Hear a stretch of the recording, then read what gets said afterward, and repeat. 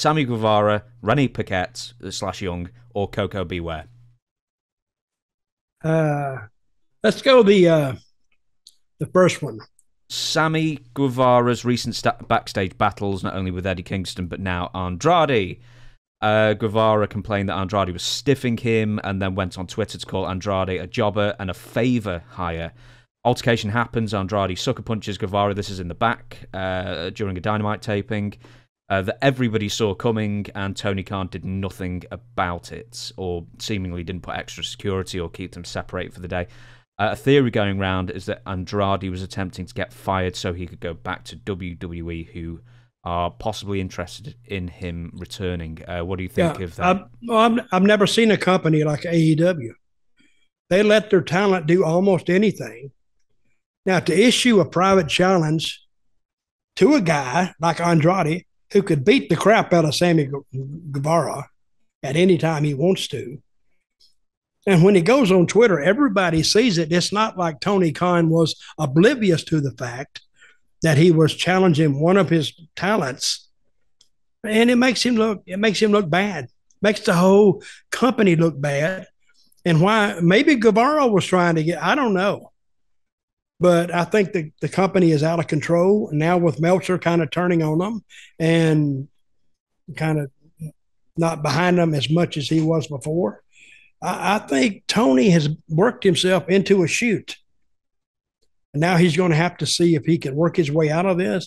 And him doing those scrums does him no good at all, unless he can go out there on the scrum and actually take some action that would be concrete and decisive. It's not going to do him any good. The old saying goes, you cannot be, if you're a boss, you cannot be buddy-buddy with the employees. You can't be buddy-buddy with the talent, because wrestlers, by their very nature, are very conniving, working guys, because that's the business they're in. They're trying to make people believe something is this when it's really not. So when he gets to Tony Khan, they can make him believe something is and is not very easily, because he's just and I like Tony, but he's just a big fan. Now he gets to play with actual toys and spend some actual money. The old saying in wrestling, how do you make $2 million, $1 million in wrestling? You start with $2 million. Mm-hmm. That's what they used to say. But I think he's let his discipline in his dressing room run rampant without him doing anything. And I don't know what all these agents and that he's got, while they know about it, why don't they report that to Tony? So I don't know. I think he's worked himself into a hole here. It's going to take him a while to work out of it. If I was Tony, I would take myself off that TV totally. With just to add, the fight, so it is called, Andrade apparently sucker punched him, maybe punched Guevara twice. Guevara did not fight back. That's why he went on to TV later that night. He didn't have any marks on him either, so there can't have been that great a punch. And he wrestled in the main event, or he wrestled on the show, and Andrade, I don't think, has wrestled since. So the company seems to be taking Sammy's side. Well, it would seem that way.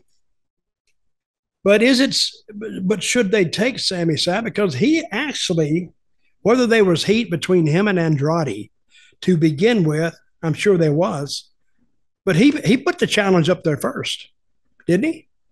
Andrade tweeted as well. I'm not that clear on the wherewithal. This was an end bit of news I just left on quickly. I just put on the script quickly. Both of them tweeted each other. Mm-hmm. So there's bad feelings. And did Tony Khan call them together that night? I very much doubt it. I think it was just ignored, essentially. Well, you can't ignore that stuff, because Andrade is Hispanic and Mexican, right? Mm-hmm. And that is very, in their culture, you don't do that, because now he has to stand up for himself, or his fellow buddies, they think he's just a wussy. And especially with Guevara, who needs to eat a sandwich, he might weigh 180 pounds, maybe at most. And so who knows what was said, but Guevara, he's lucky that's as far as it went, I think. Because how old is Andrade? Oh, that's a great question. I don't know, mid-30s maybe. He's not that old, is he? I'm gonna Google and find out for you. In fact, you might have to talk for a short while I Google it, though. Ladies and gentlemen, we're sitting here, and it's this exciting time of the podcast now. He's 32. All right.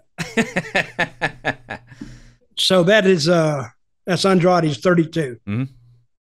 How old is Guevara? Oh my God! You're gonna have to speak for a second here while I just Google it. Okay, well, he can't be about 23, can he? Maybe 24, 29. Okay, well, he looks a lot younger, but he doesn't look tough. He doesn't look like he could defend himself. And when you run your mouth around a wrestling dressing room, somebody's going to call you on it. Whether you're right or whether you're wrong, they just come up and say, "Hey, what's the deal, man?" And then you talk about it, and you either come to a conclusion or you throw hands. Mm-hmm. I've been on several ends of that. Have you always been like the mediator, the person in between splitting them up more? Or was it you who told me? Or maybe it was Ricky Morton or someone who just said, whenever I saw a fight in the dressing room, I made sure to stand as far back as possible and just let them fight it out. Because they may hit me. Well, I was in a small dressing room, and if they'd started fighting, they would have come around. And I told them to stop. Did I try to stop them? No, I didn't. I just told them to stop. Because there were two guys that we kind of needed that we were using well. And we were really doing good business then. So I didn't want to see either one of them get hurt because that would hurt the value of the cards we were presenting. But they didn't want to stop. And listen, a fight will stop on its own in 15, 20 seconds. Unless, they really want to slug it out. But most fights, I very seldom saw a fight go more than 30 seconds. Because one guy takes an ass kicking, he don't want it, he walks away or whatever, I quit, But fights like that are kind of very short.